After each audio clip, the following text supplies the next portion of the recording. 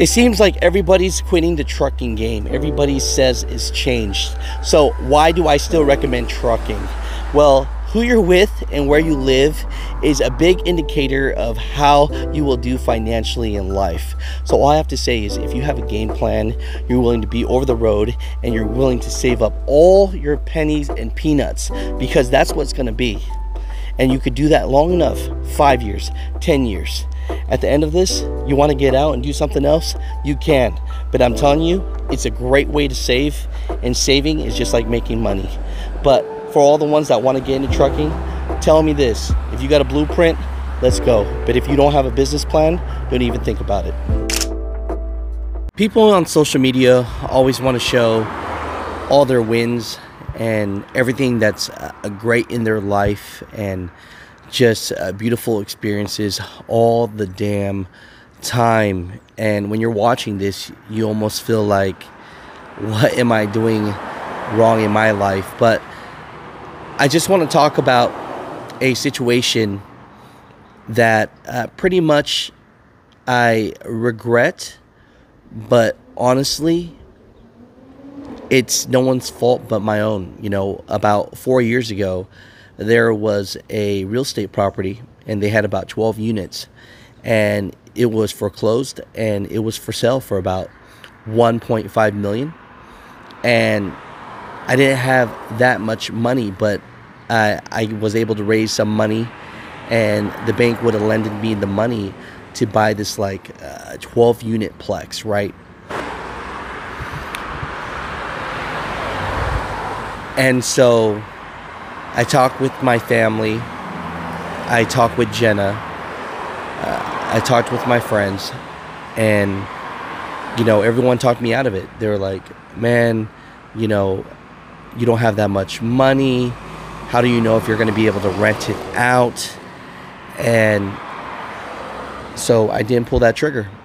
Well, looking back today, someone else did a remodel on it, built it up, and now it's worth $7 million. And that's just 4 years later. You know, in life,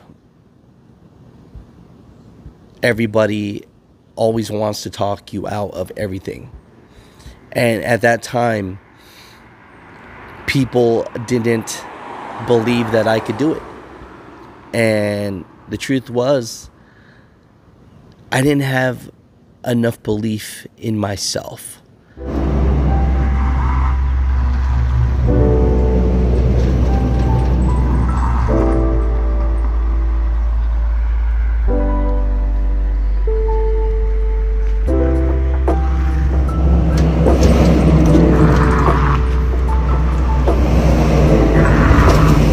And that's exactly how it is when you tell your family you want to get into trucking, right? And because they're not going to believe in you. You know, they're not going to believe in your dreams. Shoot, let's be honest here. You barely believe in them yourself. You know, if anyone is able to change your opinion about your dream or goal, definitely that means that you didn't believe in yourself enough. And that's what happened to me when I wanted to buy that 12-plex. Yeah, it's a great idea. Yeah, it could be like this. But I was able to let people talk me out of it. If you care about something, you do the hard work, the leg up for it, and you just do all your research and due diligence, and you let that neighbor, that stranger, that loved one talk you out of your goal or dream, you definitely didn't believe in it yourself. And so why do you ask people to believe in you when you didn't believe in it yourself? That's the big problem here. And so when it comes to trucking, you know, it's just like that. I want you to do the research. Is it good every day? No, it's not. Are you on the road? Yes, you are. Are you sacrificing your time? Yes, you are. Are you going to be alone a lot? Yes, you are. So if you check off all those boxes and you say, you know what? I enjoy being by myself. I'm comfortable in my own skin. I'm a type of person that can go to the movie theaters by myself. I enjoy experiencing. I enjoy just moving that needle and being a little bit uncomfortable and being in places that I've never been. That culture shock. If that's you, then over-the-road trucking might be for you. But I want you to know that it is a lonely road.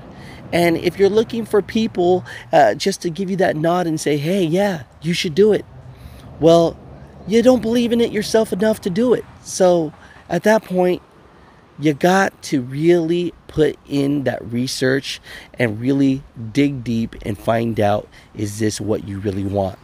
Because we really do get one life. You know, you hear the jokes. I interview thousands of truckers, and at the end of their career, they always say, don't do it. So if they're all telling you don't do it, why is that? You know, is it something that they regret? Could be.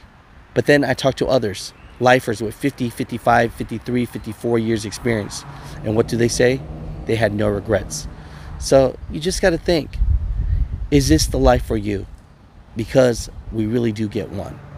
But that's why I bring up that not even a loss, just a life experience. Don't let people talk you out of your dreams. And definitely don't share your dreams with everybody. And when it comes down to it, stay consistent, man. That's all you need to do. On days that you just don't feel motivated, consistency will definitely get you through. And I can tell you that firsthand. But, you know, to all the people that say that this wasn't a good life for them, well, they should have really thought deep and hard what they wanted in life and went that route, because it's not about money. Yeah, we need enough to survive. We need enough to provide. But if you're calling driving on the road to different places and being in your truck a sacrifice, then it's not for you, you know. And it's not meant to be for you. And that's okay, but you just got to dig deep, you know. But I just wish you guys the best in any path you take, but I just want you guys to know that this life is so short, man. So I hope you find out something you love to do and get paid to do it. But yeah,